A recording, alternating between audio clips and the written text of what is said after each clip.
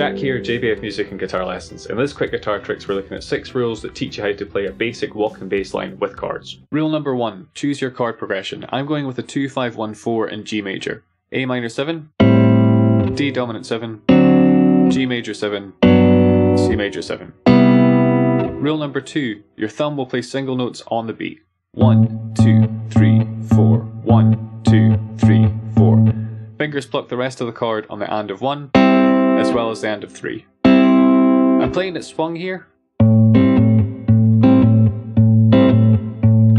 but you could play it straight if you wanted to.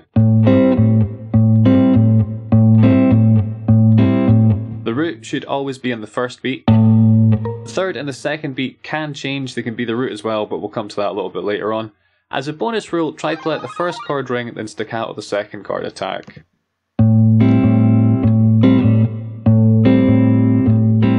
To recap those, let's take a look at the chord progression and apply this fingering style.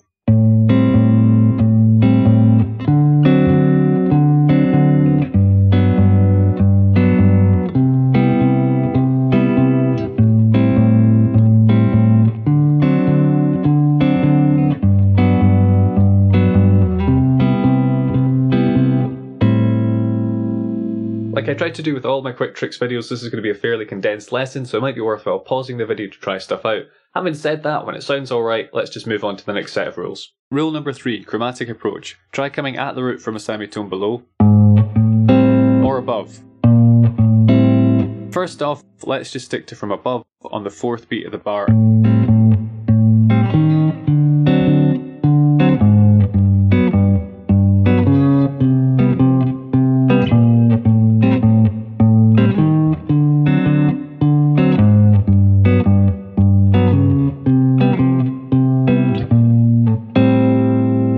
Then below.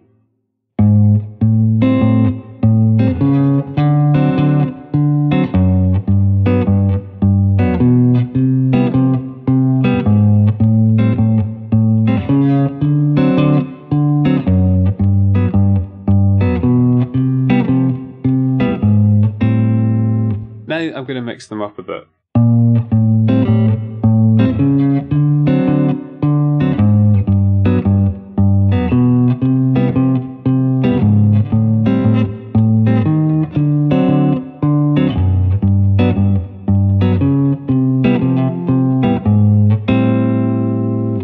We can also play a chromatic approach on the 2nd beat of the bar as well as the 4th.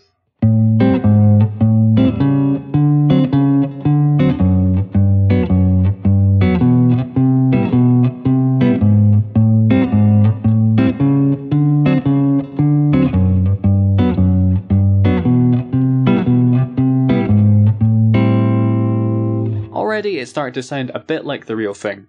If you play a chromatic approach on the 2nd beat, you probably want the one on the 4th beat to be approaching from the other side. So rather than both being from above or below, you want to switch them.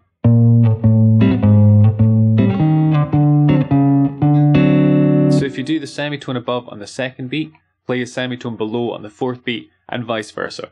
Which leads us nicely to rule number 4. Vary the movements as much as you can. A great way of thinking this is like a butterfly in flight. It's got a clear goal in mind, but it'll take an unpredictable path to get there. So, what other paths can we take? Okay, rule number 5, try going up the scale. I'm going to approach from a semitone above on the 4th beat and then use the first 3 notes of the scale.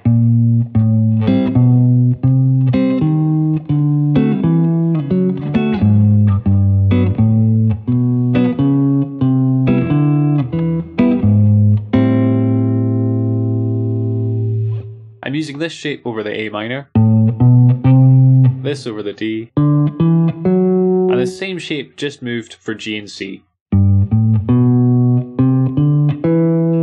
You can obviously refinger this, but I'd suggest using this as a starting point for a bit of consistency. Okay, rule number 6, slide the whole chord or just the fingers. Sliding down a semitone, then back up generally sounds best.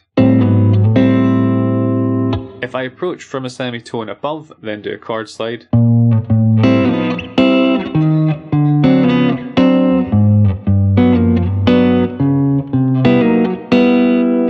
I quite often just pick the notes with my fingers for the slide, because the root's kind of ringing already and sometimes I find it a bit overpowering otherwise, but that's more of a personal preference than anything else. And to recap all of those rules, pick a chord progression, thumb the main beats of the bar,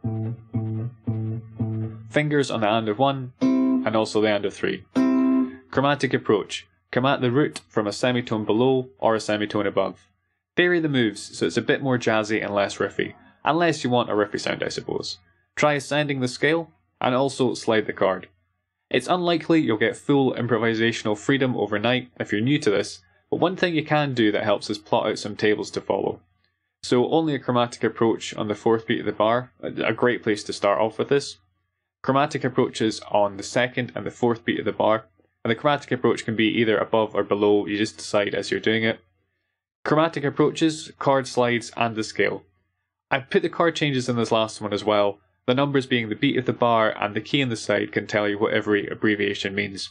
A digital table like this is really easy to edit, so you can mix it up and practice all sorts of different combinations until you can happily, freely switch between them on the fly. Cool, so that's a quick overview on how you can write or improvise a walking bass line. This has been Quick Tricks, that's the playlist up there. Check out some of the other stuff I've done, hit subscribe, leave a comment, it'd be great to get some more guitar chat going. But yeah, share, like and enable notifications with that little bell on the side, if you feel so inclined.